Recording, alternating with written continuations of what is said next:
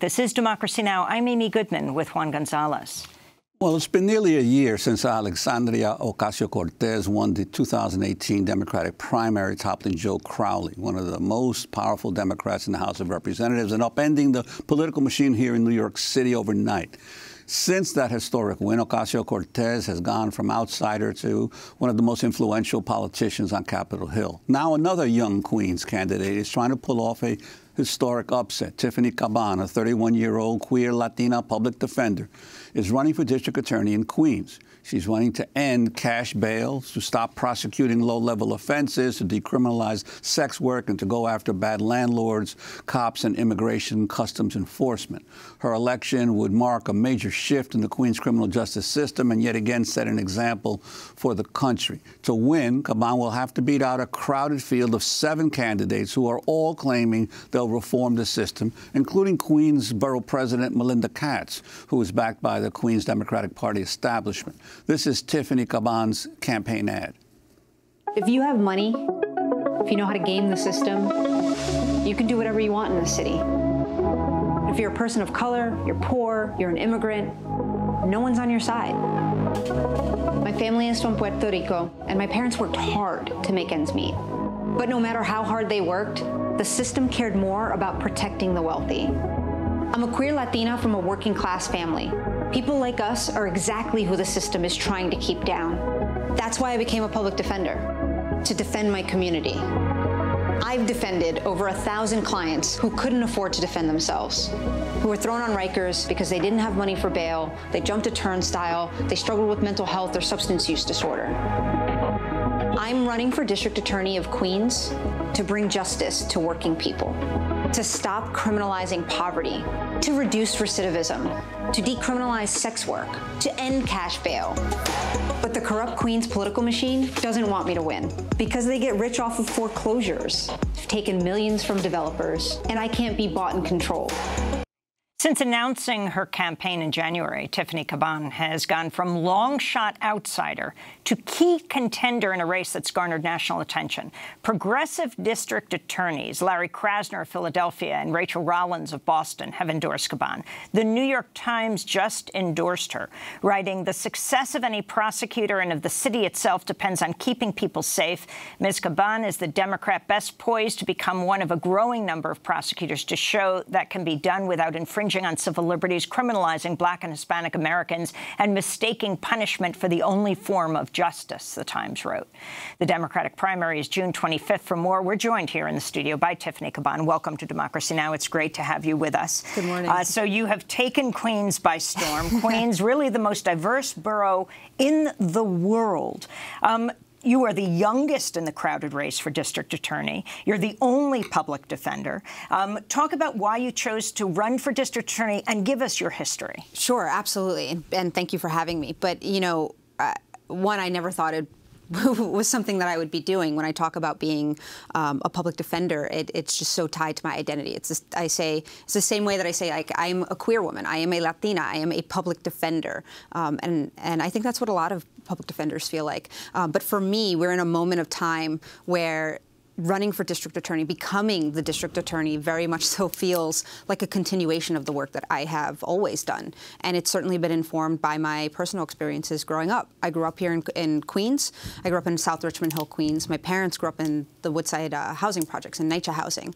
And so certainly my experiences in over-policed, over-criminalized, resource-starved communities, you know, that has very much so shaped the work that I do and what I've been fighting for my entire career. That's why I became a public defender. It's why I'm running now. But certainly every day in court was just a constant reminder that our justice system is the single most powerful driver of the continued oppression of our Black and brown, our low income, our immigrant, our LGBTQIA+ communities. But one thing that's also glaringly obvious is that if you have money, if you have the right political ties, if you pad the right pockets, you can get away with doing a lot of harm in our communities.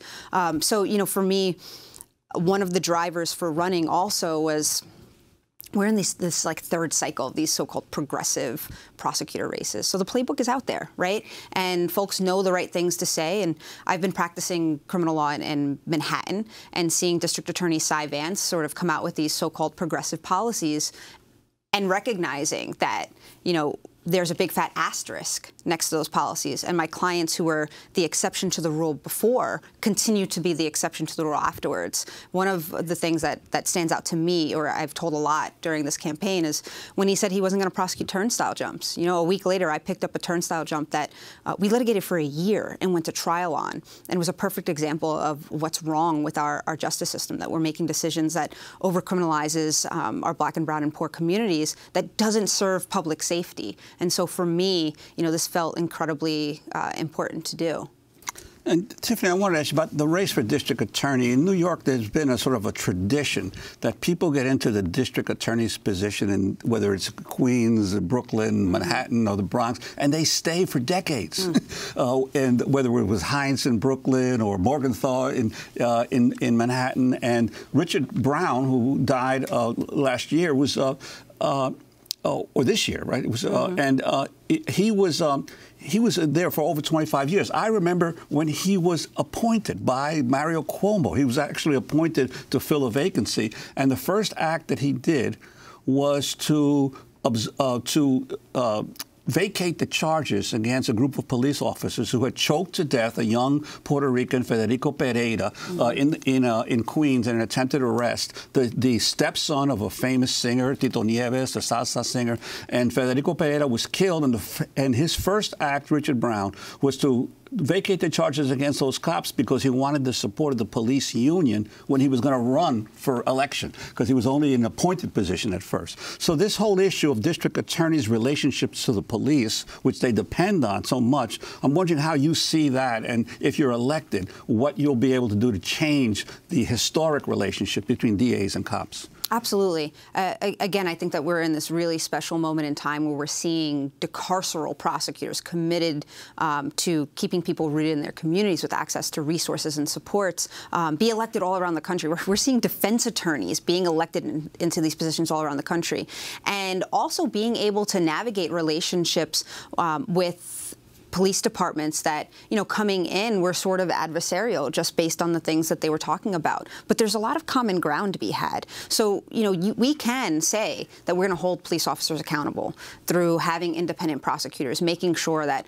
our assistant district attorneys that are expected to work every day with the police aren't the people that are then prosecuting them when they step over the line. And then saying also we're going to make it untenable for bad officers to stay employed, saying that if you have a long history of misconduct and a case is relying on your testimony, that we're not going to take those cases. But then also finding ways to work in partnership, right? I mean, there's a real opportunity which hasn't been taken advantage of, where the DA's office can be keeping data and disseminating, sharing it not just with the community but with the police departments to say, actually, when you make these kinds of arrests, they better serve public safety. You get better public safety and public health outcomes. One of the things that I would love to work, because understanding this is a system within which we're working in, right, that has its own constraints. We can talk about how our system of prosecuting and our system of policing has again historically worked to oppress certain communities, namely our black and brown and low-income communities, but recognizing that there are ways where we can start to dismantle that and do some better work.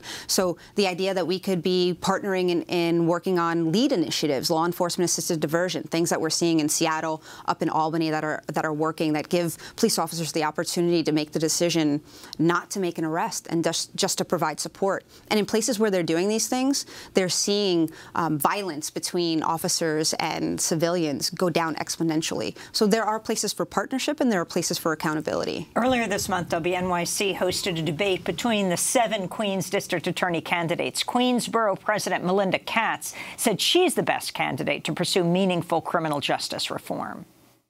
It is so crucial to have a balance of criminal justice reform and safety. I'm the only candidate in this race that has worked top to bottom, east to west, in the borough of Queens with all of the cure violence groups, with the mental health clinics, with the drug abuse clinics, and gone borough by neighborhood to make sure that we are actually keeping people out of the system before they get into the system. You can have justice for defendants, but the real secret here is to make sure that we are stopping anyone from going into the system. President Melinda Katz, who you are running against. Can you respond to what she says? And also the endorsement of AOC, of Alexandria Ocasio-Cortez. You've said she's inspired you to run, coming from the same borough, and of course the powerhouse that she has become. And, you know, you said you thought of yourself proudly as a public defender, crossing over, becoming the chief prosecutor, the district attorney. What made you decide you could do that? And what does it mean without the managerial experience that someone like Melinda Katz has? Sure. So lot to unpack there. But, you know, even just to respond directly to Melinda Katz messaging, you know, I think when we talk about experience, what is the most important type of experience to have, and being on the ground in court every day to see how these things play out. When we talk about our justice system being broken in so many ways, it also includes our approaches to alternatives to incarceration, to diversion programs. I mean, Layleen Polanco's story is a perfect example of that. She is somebody who died in custody, a death that was completely avoidable, where we were criminalizing, you know, the very things that made her just already so vulnerable.